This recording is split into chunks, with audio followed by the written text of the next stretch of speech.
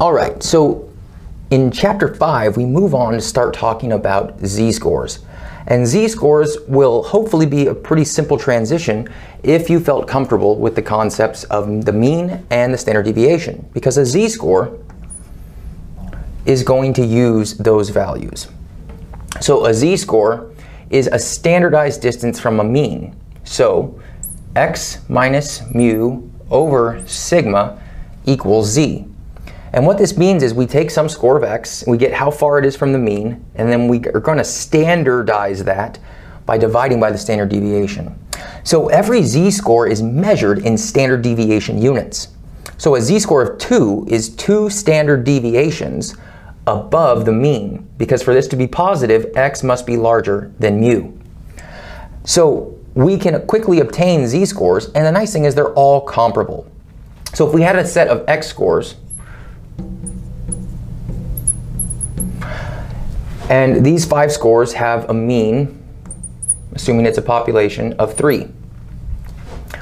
What is the z-score for the score 5?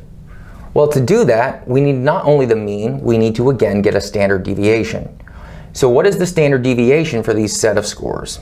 So we do that by getting, let's write our mean here and do our math next to it.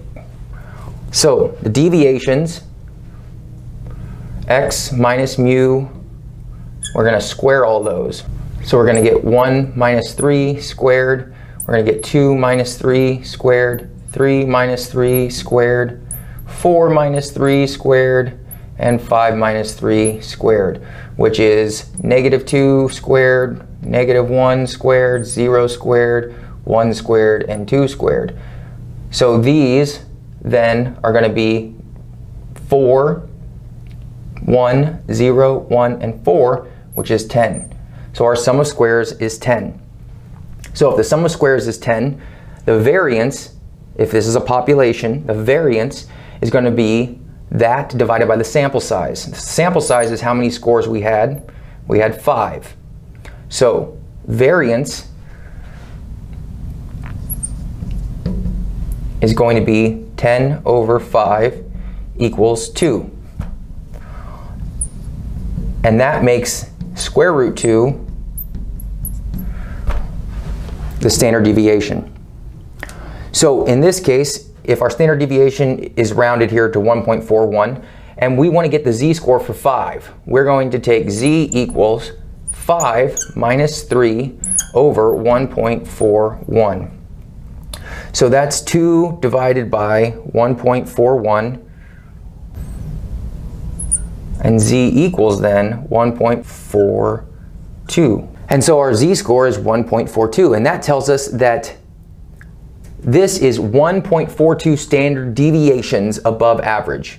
And if a standard deviation is 1.4 and this is 2 above, it makes sense. We're not quite 2 standard deviations above. Being 2 standard deviations above would be 2.82 higher. So the score that's 2 standard deviations above would be 5.82. So we can't be 2 standard deviations above. We're about 1.5 standard deviations above. And so this is how we can calculate a z-score for a score in a given set. It does require us to know the mean and the standard deviation. If that information is already given, we can really easily make any score into a z-score.